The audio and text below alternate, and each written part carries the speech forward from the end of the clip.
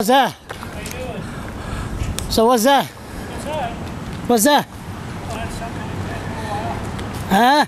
Something they've had for a while. So is that the way to save economy, save money here in New Brunswick? I caught you off guard. I'm sorry. Cheap on gas. Is it? So everybody should drive a motorcycle? Yeah, driving a motorcycle for 20, 30 years. Gas going up. Yeah. Why? Yeah, gas going up. Well, I don't know. It'll be about stabilized. I think crude prices will be stable. Think so? I make it out this summer. Hot. Hot. Is it too hot to talk to me? So. Last few days have been really hot, haven't they? I know. So things getting better. It's going to get better by next year, by election time. Absolutely. Absolutely. You sure about that? Yeah, because big projects that are coming down the pike Is it? make a difference. Yeah. Nothing about show gas. Yeah. I think the pipeline project is looking good. I think the shale gas is going to be, as we be able to get more communication there about how we're going to do it, how we're going to do it safely, and the need we have here in this province. I think that's going to make a big difference. And people realize that it can be done safely, and it's going to have a huge impact on our economy. We've got mining interests, 4 different mines that are on the verge of one that will be starting this fall.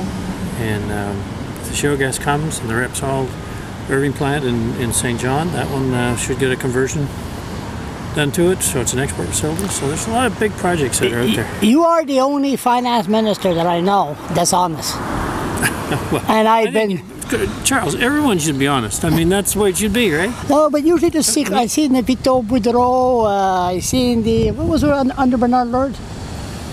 Who was finance minister under Bernard Lord?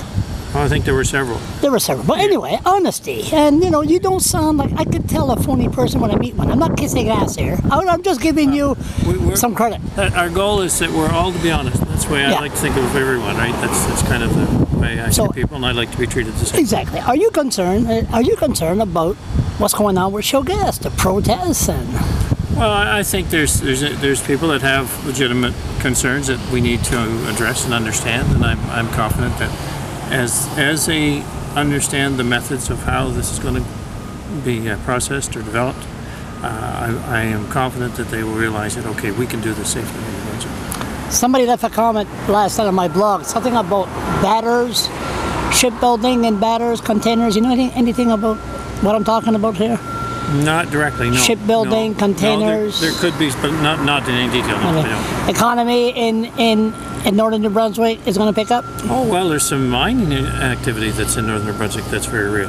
So I think that's and there because I think it's 3 of the 4 mines that are in northern New Brunswick. So that's good. The potash mine will start back up and get into higher production, but it'll probably be a couple of years before that. But it'll go back to running in its 800,000 a day production.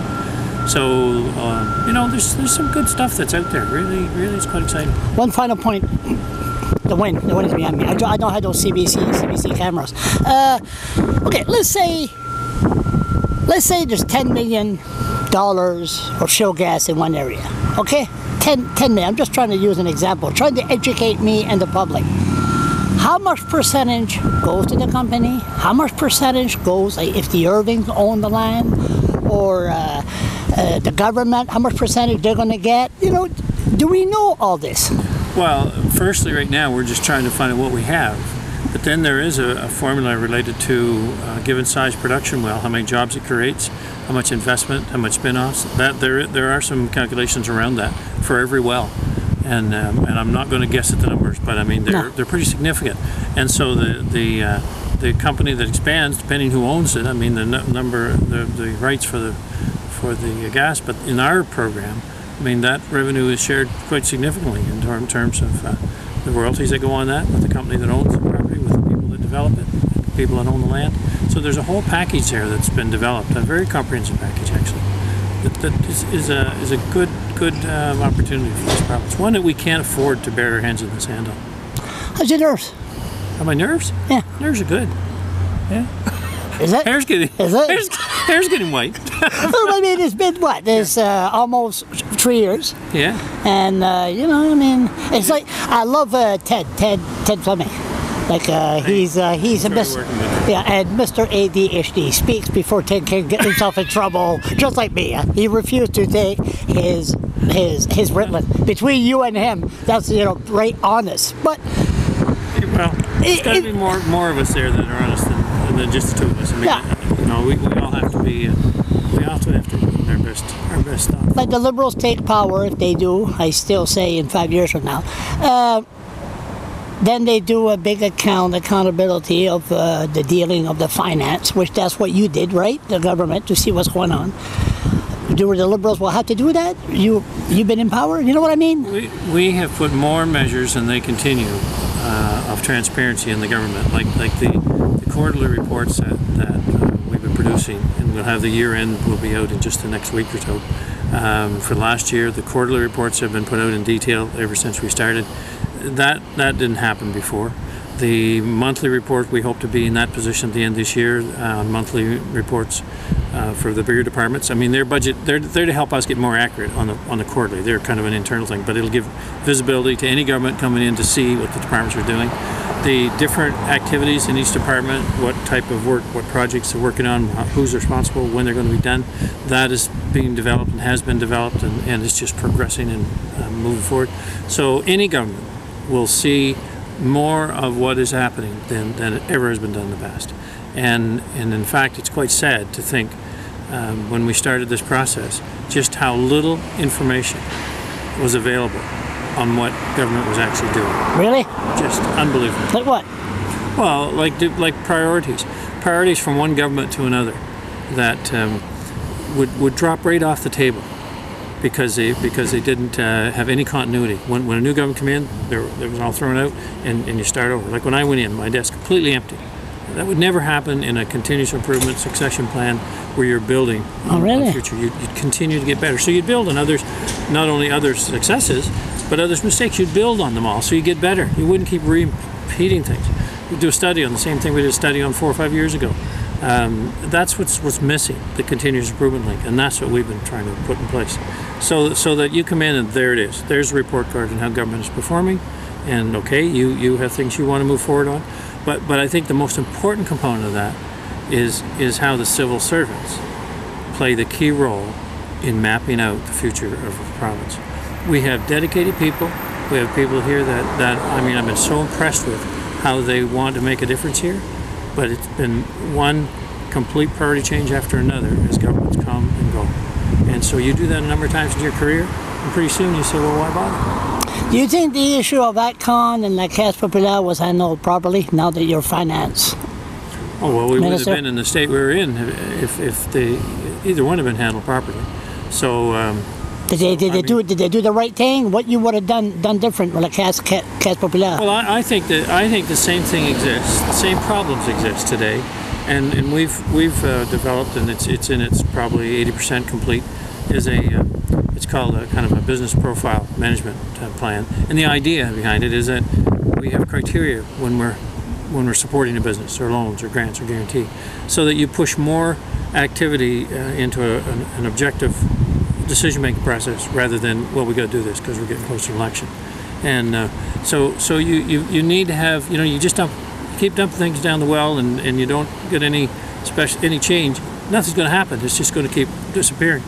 So this criteria says, well, we've been putting into this camp for a long time. It's time we made some changes here.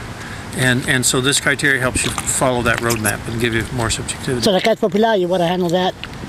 Well, you'd like to think in situations like that. Both yeah, they had to be handled differently. I mean, so let's learn from those mistakes, and let's just not repeat them.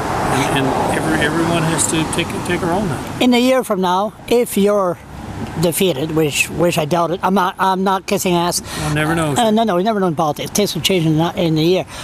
Are you going to have? I remember when they had their last cabinet meeting. Everybody came out. I was talking to them, and Mary Schreider and everybody.